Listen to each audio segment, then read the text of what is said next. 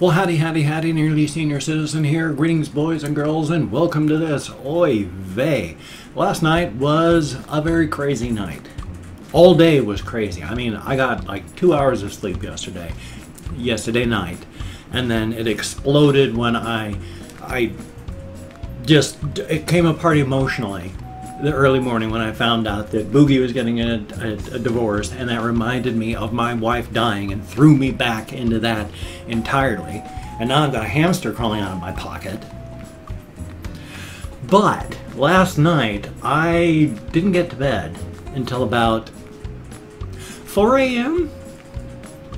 About that time, my whole entire system was a mess. I was just torn apart all day. So it was about 4 o'clock when I got to bed. So it was 7:30 when I woke up from pain, but you know. And so I woke up at 7:30. Normally I'm starting to render my vlog about that time, and so it's 8:04, and I am now just starting to record. And I've got a hamster on my hand. It's okay though, I had a vaccine for it, so, well, I tried to make it sound like a hamster on your hand is a disease, but it's not. This is Boogle. I'm calling her Boogle. I think it's a silly name, so I'm calling her Boogle.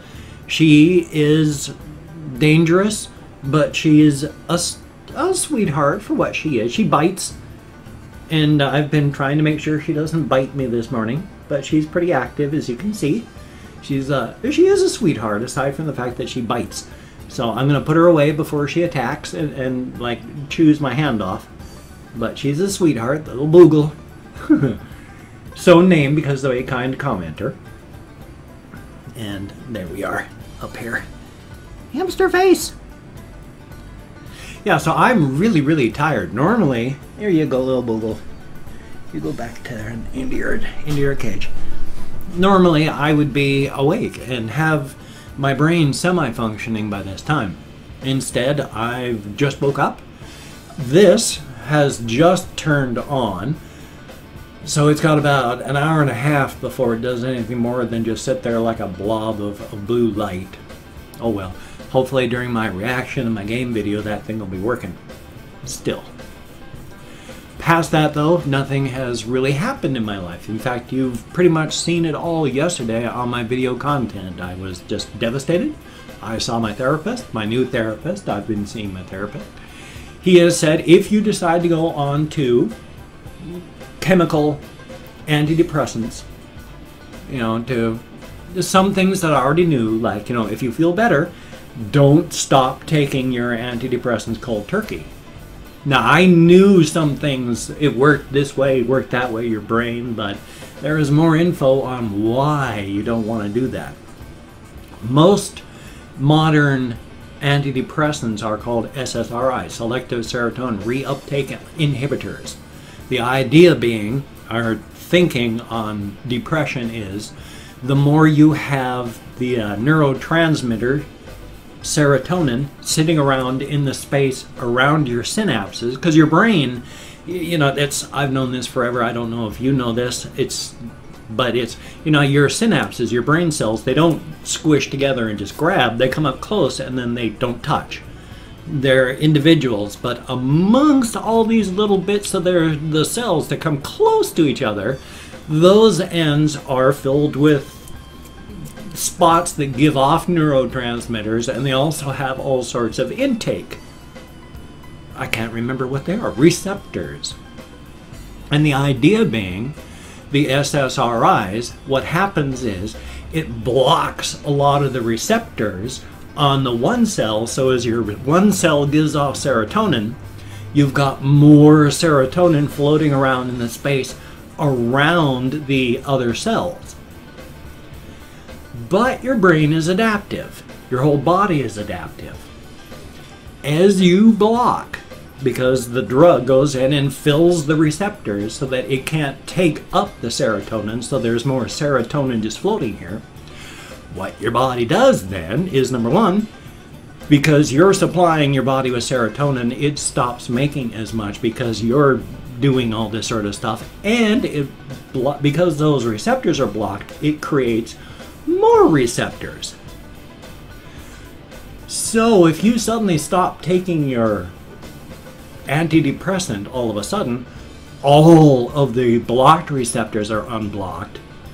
And you've got all these new receptors that have been there to take up the serotonin. So suddenly you've got 2 times, 3 times as many receptors taking up serotonin when you stop taking your drug. So all of a sudden your cells just go slurp, and there is no more serotonin in the synaptic space. Excuse me. And so you get really depressed, really fast, really hard. So if you take antidepressants, that's why you have got to taper instead of cold turkey. I talk with my hands. I'm genetically Italian. I just talk with my hands. I always have my whole life. I mention this periodically because I'm always waving my arms around, but I've always talked with my hands. That's why being on stage plays, because I used to act on stage plays up until like my well, I even did some after I was 20, but you know, it was like when I was earlier. But try to remember, why did I bring this up? Why did I bring up stage plays? Acting? No. I also, my therapist, when I said that, yeah, I have trouble remembering stuff, and it feels like, you know, someone will reach into my head and go, and then the memory is just gone. Because he said, yeah, after you forget something, you just, you know, if you stop thinking about it, it comes back. I went, yeah, but I also have this. And he went, that's not fibro, that's depression. Now, I imagine there is a fibromyalgia component to it. But that is classic depression. So yeah, he's treating me for a, what is it? I just turned my computer on. I'm looking at my webcam software, and it says I've been recording for 4 hours and 28 minutes. I don't understand my computer system. Now I've got to go over to the side and make sure that it's actually just recording normally. I think it is. So I couldn't even tell you how long I've been recording. Just one moment. I'm going to try turning this thing off, and I'll be right back. Okay, it recorded fine for 7 minutes and 34 seconds. And so at 13 minutes is when I've got to stop this file, which means 12, 11, 10, 9, 8. At 8 minutes is when I've got to start bringing it all to a halt, because for whatever reason, I mean, I don't know why, everything in my computer has just been a mess since my reinstall. When I turn on my computer in the morning times, I've told it, look on the internet, change your clock accordingly. I turn it on and I've got to go actively into the Windows settings, turn off, because it says keep this thing updated by using the internet, and it's clicked and it's supposed to, and it's like 5 hours off on the time. So I say, okay, don't, and it stops checking the internet, and then I say, okay, now check the internet, and then it turns back on and fixes the time. So I've been using this software for 7 minutes, and yeah, it says I was recording for 4 hours and 28 minutes. Everything is just freaking crazy, and I don't know why. It shouldn't be nuts. I've had Windows 10 installed before. This has never happened. I've got malware services running. I've got antivirus stuff running. They all say it's fine. Why is my computer so freaking crazy now? I don't understand. Everything is insane. I can't. There was this one text editor I use. It used to be when you called up the dialog window, you just went in there, you used the scroll wheel to scroll up and down, and it would scroll. You can't scroll anymore. No, you have to click and use the scroll bars on the side, because if you go to use the scroll wheel, nope. Scroll wheels don't work anymore. And that was just day before yesterday. It was doing fine. Not anymore. Why? I don't know. Windows 10 is just not working right. Everything is crazy. The only good thing about this is now I've got it so that my mouse works with no input lag. Finally. But now it's with no input lag. Maybe that's why. I did some things, and now the mouse doesn't scroll anymore. But there's no more input lag. I just need to get a better mouse pad. This one is older, a year and some. It was a present from, I believe, Mika 5, but it's gotten old and beat up as mouse pads do. But it was nice. It's reflective, but not super reflective, and so it still actually works not that bad. But it's not good. The other one, well, of course, it's way over there, so I'm going to have to adjust myself center-wise as soon as I get back. And then I have to hit the mouse. Mouse? It's not a mouse, that's my boom mic. My brain is not functioning. Oh my gosh, I am so tired, it is insane. I was trying to use this one. This is a really super cool mouse pad picture thing. That's an awesome mouse pad. It's, unfortunately, you see how reflective that is? I get more mouse input lag off of the shininess of this than I do off the Windows input lag that I had. I tried using this side, but it doesn't glide, and the rubber feet on the mouse stick to the rubber pad. So this is really nice, but I'm going to put it back up because it's just, I can't use it to play games all that well because it's so shiny. It's awesome, but it's awesome to look at, not so awesome to use. Still, thank you very much, whoever sent this to me. Thank you, it is appreciated. It used to be on the shelf back there until I started trying to use it, and now, oh well. Oh boy, so I'm really sorry. It's all just, everything's crazy, and I'm going to be late, and this video is going to be less than wonderful. I am so tired. Don't become emotionally and physically exhausted, and then after being, just 2 hours of sleep, and then being emotionally exhausted, and then staying up, that was about 28 hours of being fully awake and running before I finally went to bed last night because I just could not get to bed. I was not feeling comfortable or happy about doing it, and so I just stayed up. I haven't been uncomfortable. It was mild anxiety, to be honest. So being so wound up yesterday, it certainly didn't help. Thumbs up. And I had also said to my therapist, I was saying, I've often thought of trying anti-anxiety medication, but I know I won't be able to take it. My brain, I hacked my brain to stay awake, because if I had slept a good 20 times during my marriage to my wife, I would have woke up to have found her dead. So I trained myself to stay awake 23 hours out of 24 to make sure that if something went wrong, I could call for help. Now my wife's been gone for 3 years and some odd months. My brain still does not want me to go to bed because I'm trapped in the loops of, if I go to bed, something horrible will happen. So I need to be awake for it. But that's not true anymore. But my brain's still stuck in this, so we're trying to work on that. Then I said, I take these medications, but for my body, it equates getting tired, getting sleepy, going, oh, I'm feeling tired now. That associates with death. Either death of others or death of myself, because when I sleep, something horrible can happen to everyone around me or me. So we're going to be trying to fix my head so I can go to sleep without panicking that somebody's going to die. It's not a conscious decision of, gosh, someone's going to die. It's just that subconsciously it's stuck in my head, because that so many times, had I been asleep like I should have been, I would have woke up to find my wife dead long before she actually perished. So it's fun.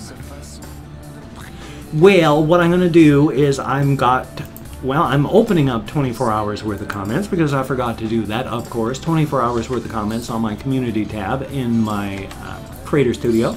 My apologies for saying I try not to do that, but every once in a while I end up saying or much as I hate doing it. what's his name? James Rolfe of Angry Video Game Nerd Guy. If I'm watching him just talking instead of reading a script, it's very, very difficult for me to watch him, because he and his friends, Mike Matai and all that, they go and it drives me freaking crazy, because he goes, yeah, and then I headed down the stairs, and when I turned on the light, then I was able to see that I was like, oh, just pause, please. But I'm going to thank 20 to 25 people. If I mispronounce your name, no disrespect. I'm not reading the comments now. So, you know, with a good comment, bad comment, indifferent comment, just thank you for having left a comment. Again, if I mispronounce your name, no disrespect is intended. And my bloody Chrome and my Windows installed. But bad vibes forever, thank you very, very much. And then there's Stonia S, thank you, greatly appreciated. Donnie Broski, greatly appreciated. And then there is Buck Dich 1? B-U-C-K-D-I-C-H? Buck Ditch? However it's pronounced. Thank you very, very much. And Franco Prieto, thank you. IDX, aka Shizo, thank you very, very much. Mateus Balter, greatly appreciated. Kioka, thank you very, very much. And Anthony Ornelas, greatly appreciated. Cam Chapin, thank you very, very much. And then there's Gaming with Purge Anarchy, thank you very much, greatly appreciated. Lataro Ferrer, thank you very, very much. XX Metal Atom XX, thank you very, very much. Trevor Brubaker, greatly appreciated, thank you very, very much. Justina Aquavina Metz, always good to see you in the comments, thank you very, very much. You are a wonderful person, thank you. And then there is Psychonaut, thank you very, very much. And Ghost BC Fan 1. People have been asking, when did Boogie say that he and his wife are getting a divorce? He tweeted about it, and he has a subreddit. And he did a huge post on his subreddit about it. Yay. And then Sam Whiteley, thank you very, very much. Vladimir Vladimir Froze? It's a W, so I'm not quite sure. Thank you very, very much. And then Yuri4, thank you very much, greatly appreciated. Mikono, thumbs up, and thank you very, very much. Bryce Song, thank you very, very much. And then there is S4Mer41RPG, I think. However it's pronounced, thank you very, very much. And then Caitlin Clark, thank you very, very much, greatly appreciated. And last but not least, Shri Harsha? I sure hope I'm close. Thank you all very, very much. It is greatly appreciated. As stated, you get me out of my head, into the world, dealing with real people. Thank you very, very much. I can't tell, because of the way my software was running, how close I am to 20 minutes, so it's not going to be anywhere really close. So if you could check my links down below, that would be awesome. I do appreciate all the positive validation I can get. I just mixed that up. I am so tired. It is, if you can check my links, I got like Twitter, Facebook, GoFundMe, Patreon.com, Google+. That would be awesome if you could check those out. Possibly donate to my GoFundMe campaign, or become a Patreon.com patron like all my beautiful and wonderful patrons that I have. Thank you so much. It is literally, I have a roof over my head because of you. Thank you. Greatly appreciated. If you could donate or become a patron, that would be awesome, and I need the help as much as I can get. I don't want to become homeless.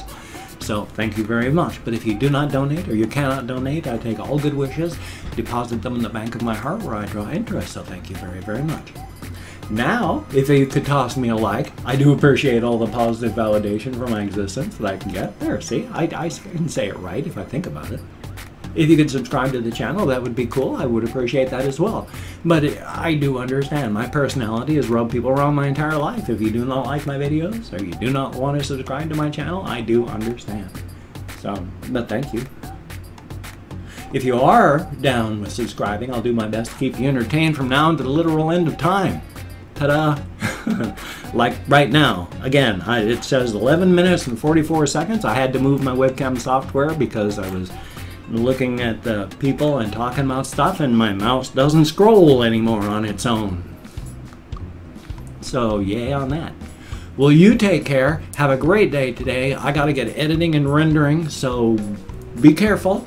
Take care of yourself. Have a good a day as you possibly can. Stay sane, stay healthy, stay safe. Somewhere out there is a city bus with your name on it, and if you're not careful, that bus is going to get you and wipe you out. Doesn't matter if you're flying a small aircraft, it could come out at you from over that one wing at 35,000 feet. Boom! You're down and out.